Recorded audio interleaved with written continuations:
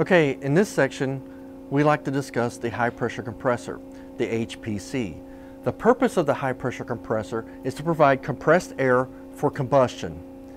This is a 14-stage axial flow compressor, and we'll talk about the details of this component a little bit later.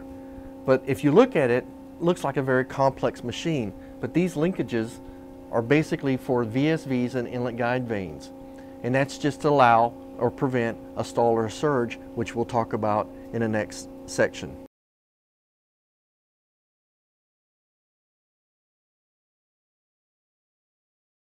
The high pressure compressor, the purpose is to compress air for combustion, but it consists of two major components. The first component is the rotor, which mounts the blades, and the stator case, which houses the stator vanes.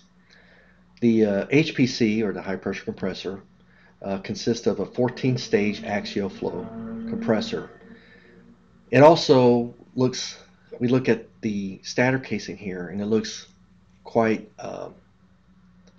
cumbersome with the variable inlet guide vanes and VSV actuators and the manifolds that's on it. But they all serve a purpose, and we'll discuss each one of them. Let's talk about the stator casing. The stator casing is broken up into an upper and lower half. The very first set of vanes in your stator casing is VIGVs, variable inlet guide vanes. There are not a stage of compression, however. They only direct the airflow into the compressor, provides a smooth airflow into the compressor. The following stages, 1 through 5, are VSVs, variable stator vanes. The purpose of those is to prevent a stall or surge. And those things actually pivot and changes, they produce a change of resistance of airflow. At lower speeds and startup, they'll be more open. As the compressor comes up in speed and comes up on load, they'll close off, get a little bit tougher for the compressor to produce pressure. Then you have a stage manifold and 11th stage manifold, and that's nothing but like pipe welded on the stator casing to collect bleed air.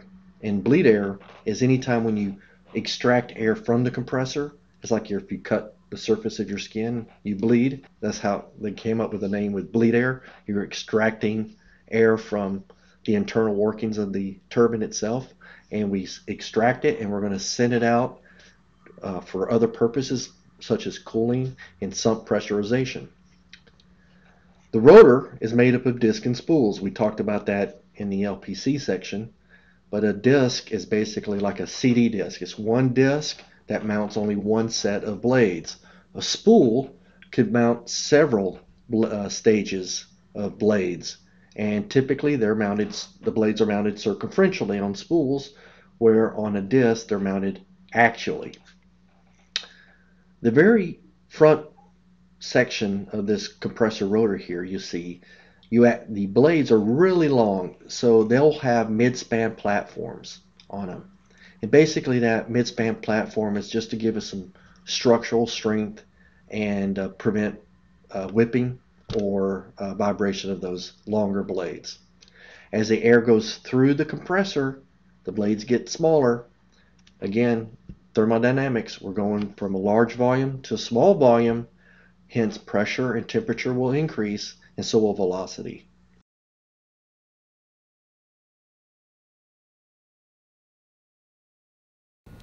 Okay, here we have the HPC, the high pressure compressor.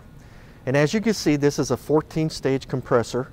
However, some of the blades are missing, but some of these blades are mounted axially, meaning that they slide axially along the axis of the engine. However, some of these blades are mounted circumferentially.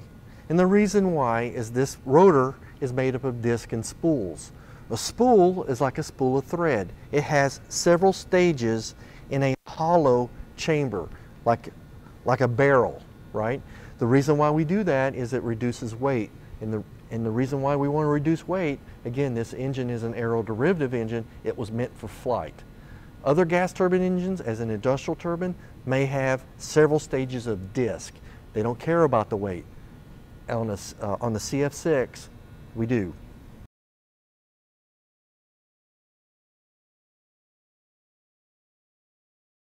Okay, here's a great example of the stator case of the HPC. You have an upper and lower half casing, right? A stator case, and inside the stator case, you'll see your vanes. These vanes are all cantilevered inward as the rotor rotates inside of this casing. On the outside of the case, you have bleed air ports, and you also see your VSV actuators and your rings.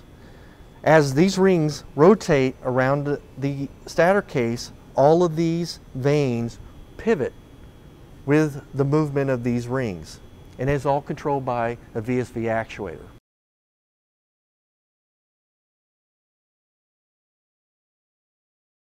Now let's talk about the high pressure compressor variable stator vanes.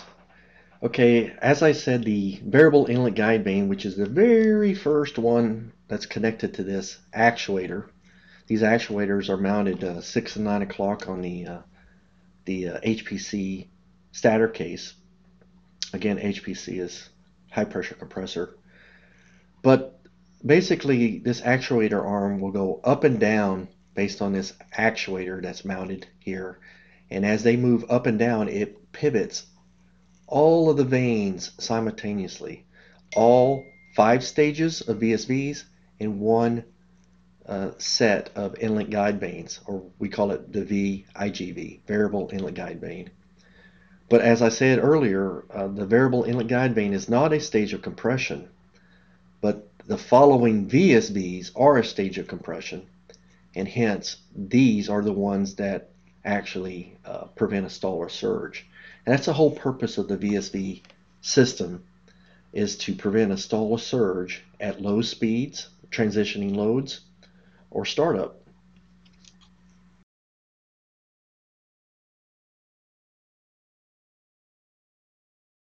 Let's discuss a stall or a surge. A stall can happen when the compressor of the air moves from its direction of motion, known as the angle of attack, to a point where you create a turbulent flow. The turbulent flow can be caused by anything. It could be deposits on the blades and vanes, or even a nick or a dent on the smooth surfaces of the blade.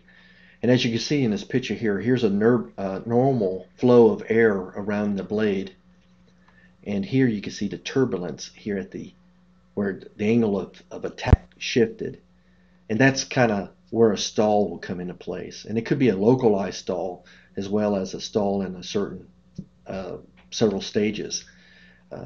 Normally, we'll combat this 2 different ways. One method is using VSVs, variable stator vanes, and the other is bleed air valves, where you actually bleed off some of the air. A stall or surge mostly will happen in normal conditions during low speeds or startup. So at startup, you want the bleed air valves open, or your vanes, your variable stator vanes, open. As you come up on load, those things will close off and then allow normal airflow. And mainly the reason why this is happening is because those blades that I showed you at the front of the compressor are really long, a lot of area, a lot of volume. And at low speeds, it's pushing too much volume that those little blades at the very back end of the compressor can handle. They're not rotating fast enough to handle the air volume, the volume of air. So to prevent this, again, is variable stator vanes or bleed air valves. On the LM6000, we use variable stator vanes.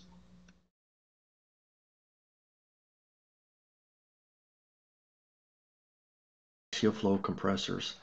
And in this topic here, I want to talk about thermodynamics of the axial flow compressor. Here we have a picture of a drum type rotor or a drum type compressor. And the reason why I say it's a drum type is that the rotor itself is the same diameter here at the aft end as it is in the forward end. So it is a consistent diameter throughout the stages of compression. And here you see the the blue blades that are mounted on the drum type rotor. So in this particular picture here, you'll see that the forward stages of the blades are longer or larger than the aft stages. So we could say that air flows in this direction. So as air flows into the first stage blades, it gets thrown against the first stage vanes. Then the second stage blades picks it up, throws it on the second stage vanes. Then it goes to the third stage, and so on and so on. The drum type rotor here, like I said, has a consistent or constant diameter throughout the stages, but the case itself is tapered. So the volume here is a lot larger than the volume here. So we're squeezing the air as it goes through the compressor. And as you squeeze the air, temperature will increase. But as I said, volume will actually decrease, right? Because volume, we're actually shoving a larger volume of air into a smaller space. So volume will go down. Sorry, I'm trying to do this with a mouse, but you get the picture. The key is that as the rotor rotates, that blade, that blue part, will actually rotate and creates a low pressure area right here in that blade area. And as it creates a low pressure area, it allows air to get sucked into the compressor. The blade, as it rotates, is pushing and spinning, and it's slinging that air to the vane, and the vane is stationary. So in the blade area, so over here is a blade, we can say that pressure, we'll put a P here, pressure will actually decrease, right? Because we're creating a low pressure area here. So, but velocity will actually increase in the blade area until it hits the vane. Once we hit the vane, velocity goes down,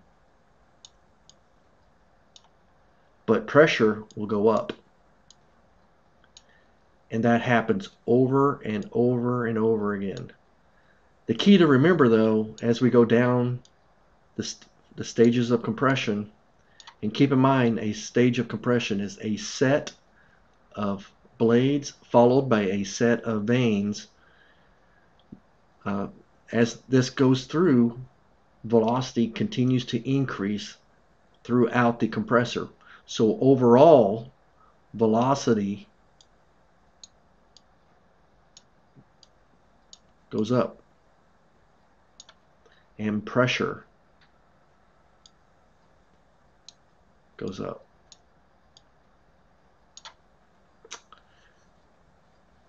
One last takeaway here on this diagram, you notice that you have a vane here. The vanes here are white, but this vane right here is a VIGV or an IGV, inlet guide vane.